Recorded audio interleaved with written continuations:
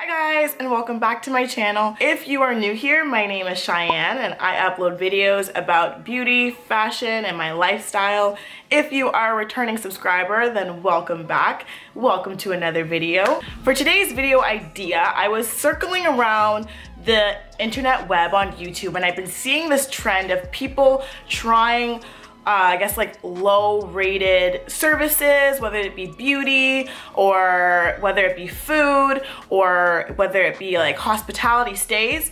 So people have been going around and trying out these low rated, I guess, like services and kind of like giving their personal review of whether or not it's worth it or if it's actually not as bad as people make it out to be.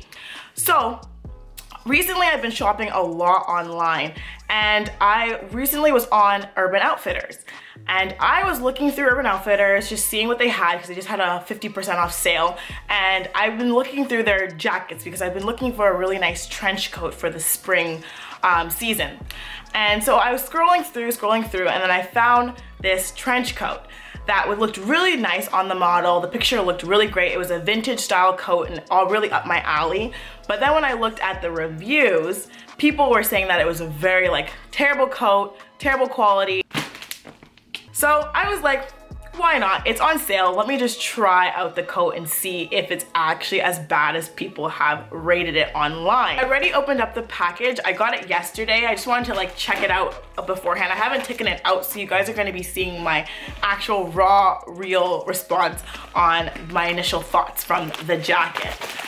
So taking it out of the package, it's like your typical Urban Outfitters packaging. It comes in a clear baggie like this. Looking at it, my initial, I guess, note that I've noticed is that it does not come with the belt.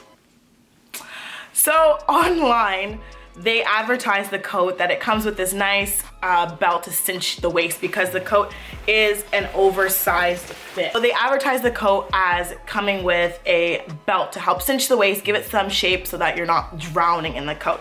I'm only 5'4", so anything that goes past my knees anyways usually engulfs me, so I try to find something that has a belt so I can, you know, create a little shape, look cute, right? It doesn't come with the straps around the wrists, so it came with like these little, like, I guess like belted straps around the wrist, and it doesn't come with that either.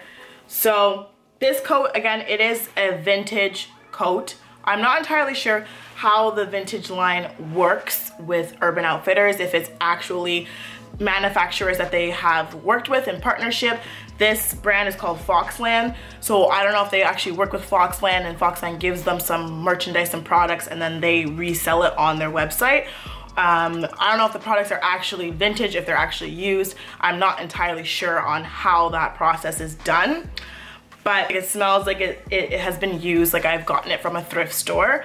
I would say that I would rate this coat out of 10 a 5 because I am a person that is very DIY, very crafty. So if I really wanted to, I could alter this coat and make it more to my style, to my shape. I could add a belt here, there, fix some of the buttoning, some of the lapels, some of the hooks, etc. to make it more my style. Would I recommend this coat? I would say, again, if you are crafty, if you are very thrifty and DIY creative, I say get the coat. Go for the challenge and see if you can try to style this coat to your likings. If you're not so much that type of style, if you're a person where you like your product to be the way you see it online, then I would not recommend this coat.